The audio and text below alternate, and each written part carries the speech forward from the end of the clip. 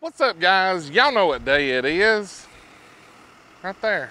I don't need to say nothing else. So let's see what Michael and the missus has got. Come on.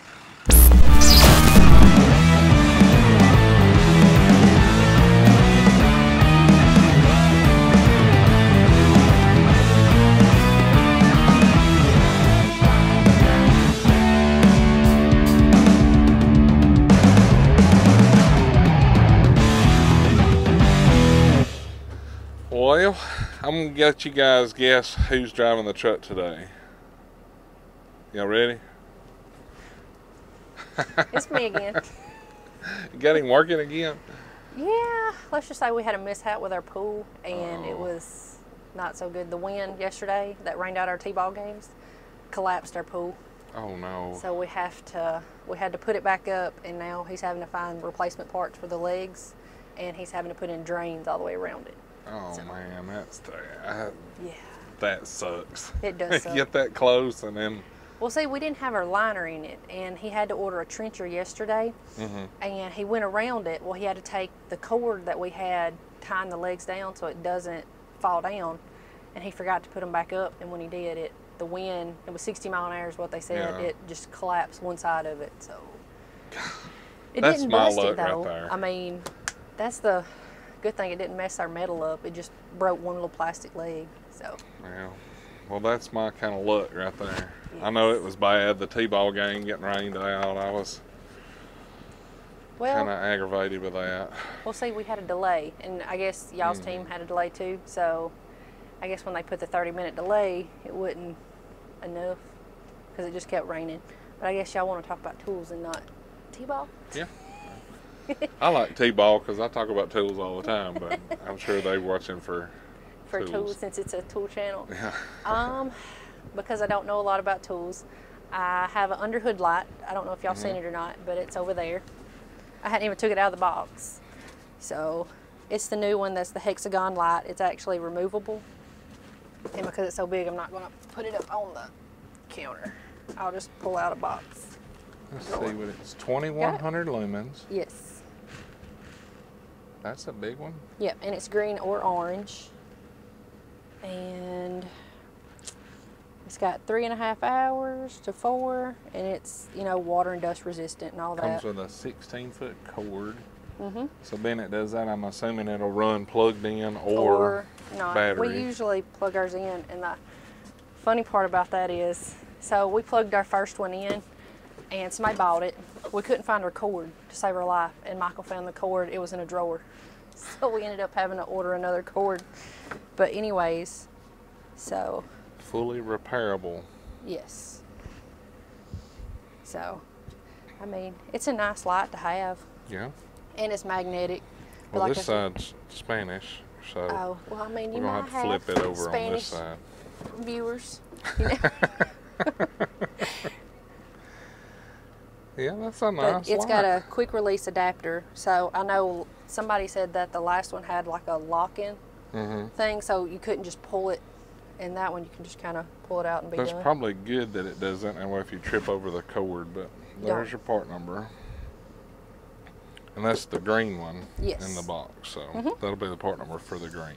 Yep. And then I'm not sure if the orange will be an M for magenta or an O for orange. Well, M for magenta. I don't know. Ain't magenta pink? It's pink, but that's what the ratchets are, they not? They say magenta. I thought it was for mango. Mango. I don't know. Look, I don't know. Somebody said it was for mandarin. I don't know. Okay, well, I'll take mandarin. That's kind of like Caroline asked me a really important question. She said, was orange, talking about the fruit, named for its color, or was the crayon, talking about the color, named after the fruit? I was like, I have no idea.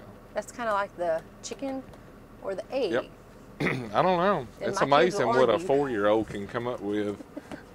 Yes, it to ask you, but that was her question, that she was wondering which one was named after what. I was like, I don't know. Your guess is as good as mine, but yes, maybe we can go to the crayon factory and ask them there. They should know, right? Well, they've got that 100 count of crayons that's like all different colors that you've never heard of before. But yes, magenta is pink.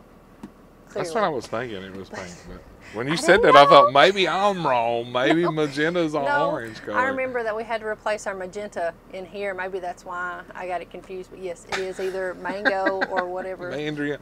M stands for orange and Matco. I know, and I don't understand that. Why is it not an O? There's nothing else with an O.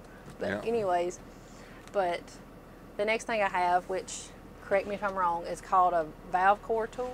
This little thingy right here. Yep. Now, you might can tell me the difference in them. I know they said one's locking and one's not.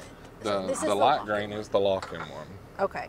So. Because we had Michael actually order them, and you can tell by inside here, you see those two little wire prongs? Yes. That's what grips the valve core. Okay. See, that's the neat thing about me being new to tools is like in this industry, I can actually ask somebody and they'll know what they're talking about.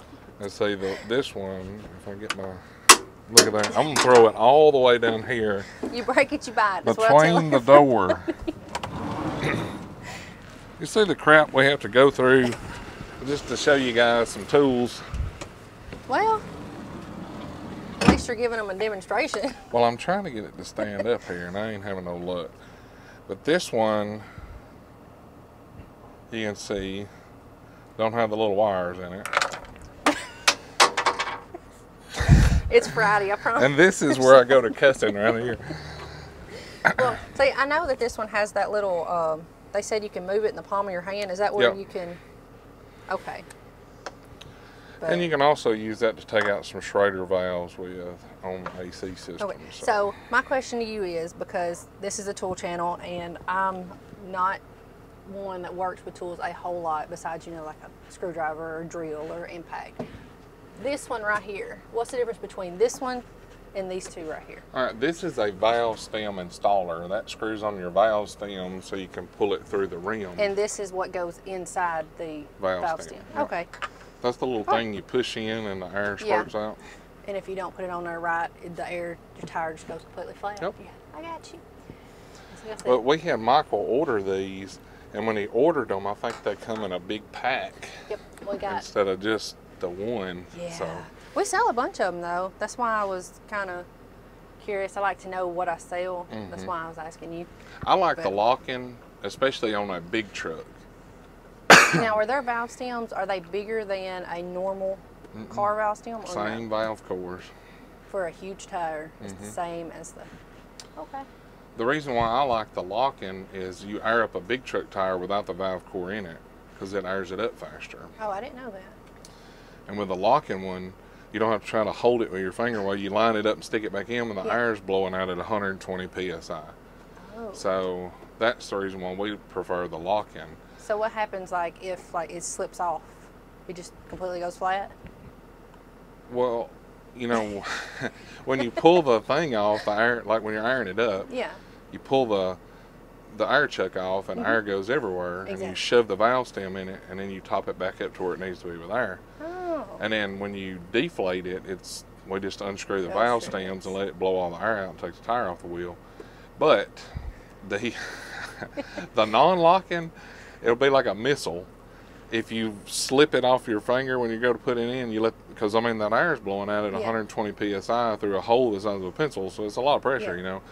So if you don't hold it, or you forget, like Bill did it before, it's going to sling that thing across the shop. Well, I mean, it ain't going to kill you or nothing, but but if it does hits just blow off. Hurt.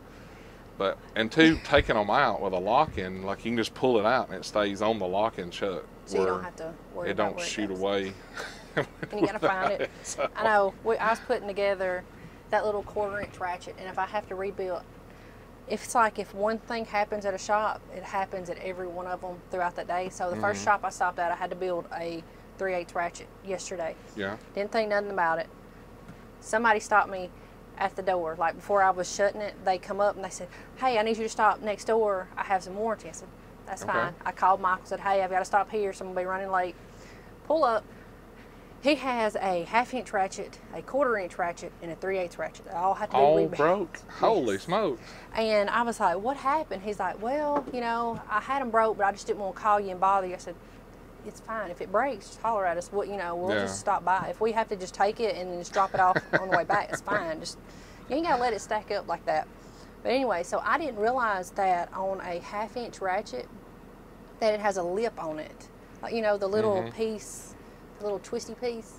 I don't know what the name of it is. The anvil? Yes. Yeah. That little piece, you know, it flicks it. That it has a lip on it. So I was trying to take it out, and I was like, it's not coming out. So I was like, I've done broke this ratchet. Don't think nothing about it. And he's like, okay, do you want me to go, you know, pop it out with a chisel? And I said, no. I said, because if it breaks, and I don't want you to be without it any longer. So just so happened, I kind of flicked it the other way, and it kind of like linked down. So I just had to pull it out, and I was like, I feel so stupid because it has a lip on it. So you have to bend it down to get it out. So, but what I was getting to is, so this 1/4-inch ratchet up here has the same thing. So I'm like, I know how to get it out. Don't think nothing about it. But it has these teeny tiny little springs on the inside of it. They're little bitty springs. I was sitting here, and you know, technicians get up here, they have a certain amount of time they have to be on the truck and then get off. Or, you know, the shop usually comes out and says, look, you know, taking too long. So I'm sitting here and I'm putting it together, and that spring goes flying like these little things did down the door. You had 4 people at the steps looking for it, and it was right underneath this little mat. Wow. The whole time. But no, if I had to pick a ratchet that I hate to rebuild, it would be a 1/4-inch because everything's so little, so tiny. Yeah. And I think I have one, honestly.